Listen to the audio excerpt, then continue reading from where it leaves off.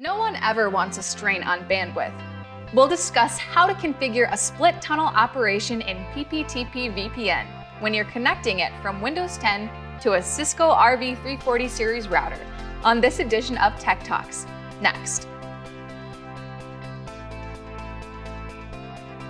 To start our split tunnel configuration, we'll make sure the PPTP VPN connection is configured. If we right-click on our VPN connection, we'll be able to access its properties. After clicking on the Properties option, we'll go to the Networking tab. This will show our connecting items. Select the TCP/IPv4 option, click Properties, and then click the Advanced Settings. Next, we'll uncheck Use Default Gateway on Remote Network under the IP Settings tab and click OK. This will help configure the split tunnel option and divert the VPN traffic from the system to the PPTP VPN. Any local internet traffic will be diverted to the local gateway configured in that system to reach internet. Next, we'll connect the VPN using the WAN IP of our router. PPTP server is enabled, and start and end IP for the PPTP clients are defined on the router. To connect, we'll double-click on the PPTP connection and click Connect. At this point, we may be asked to provide the username and password if it isn't already saved.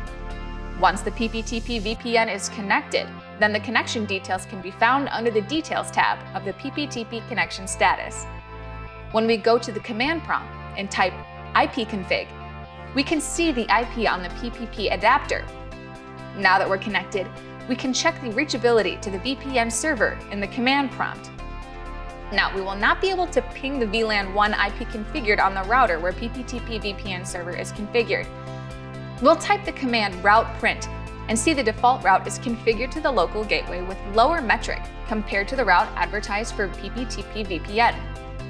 To resolve any issues, we may need to configure an additional route so that the VLAN 1 IP ping request isn't going to the default gateway first. To configure, we need to make sure we're logged into the system. Then we can simply add the persistent route command with lower metric value to reach the remote VLAN 1 interface via the PPTP VPN interface. Once we've added the command, we will receive a notification. That indicates it has been successfully added.